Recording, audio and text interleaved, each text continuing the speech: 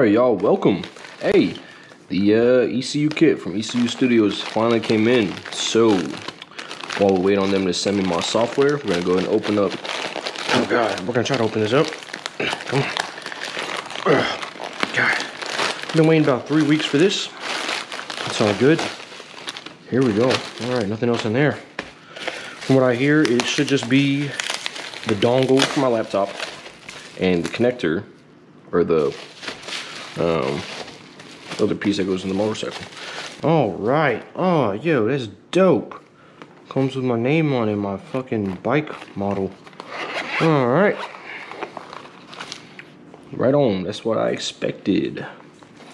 All right. So inside this little pouch, you'll receive the CAN interface, I suppose it's called, and this would plug into the motorcycle. Hold on, Bubby. And then this would plug into this into this cable, and then this cable goes into your laptop. And then, from my understanding, this little dongle plugs into your laptop as a security measure, so their software can't get stolen. All right. Well, while I wait on their freaking software, so the software finally came in. I would be doing this when they're doing construction outside. So the software came in. This is the ECU Studio little screen menu.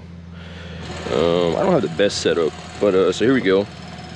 The CAN interface is plugged into my interface on the bike, I guess you would call it, and then comes with a micro USB cable, plugs into the interface, and then this will plug into your laptop. Hopefully, there you go. And it said to turn the bike on. I got a list right here that I'm going off of, right? So let's see, connect the ECU interface to the PC. Did that. Open Studios, we did that. Click on the database icon to open up stock ROM. So click on that. Let me see. That'll be displayed. Check the settings. Then the ROM for any features you want to change. Okay. So we're just gonna put it on the base one, right? The 800. All right. So you see it comes up with a bunch of like all your different options. All right, connect the ECU interface to the bike, turn the ignition on. Next one, in the ROM window menu. So there'll be this one right here. Select program. Select flash window. All right, here we go. Press serial number, the correct reading, the serial number will confirm the correct car operation. Okay, so you just click that, and then press the right button.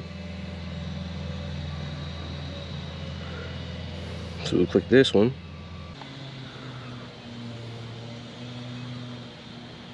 Turn off the ECU.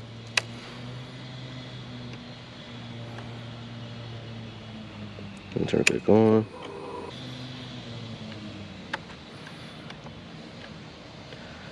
It says no license is present in the ECU, and then this little thing says it will stop, and it says no license is present, do you want to use one? It says do not worry, this is normal for the first flash on all ECU since there's no license associated with this ECU yet. And click yes to proceed. Alright, so now down here at the little load bar, you'll see we're at 10%.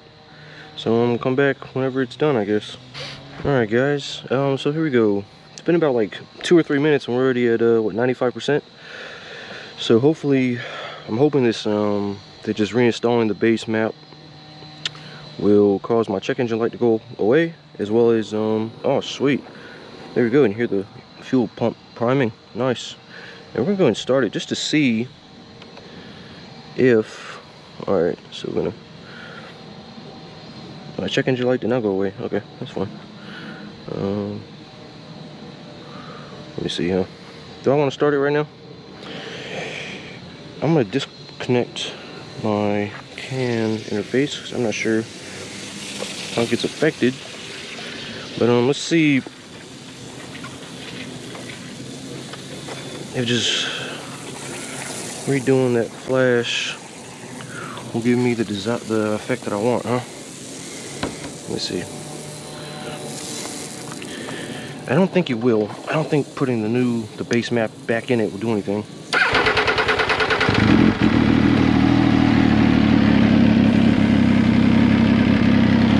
Oh, well.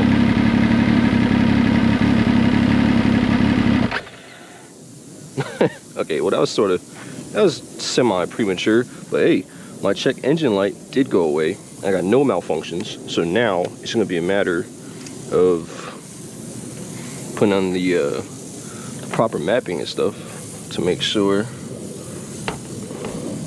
that my thing is not running too lean. Awesome. So we're gonna pack all these wires up for the time being. And now, get down, get off the couch. Get off the couch, get off the couch. Every time, man, every time.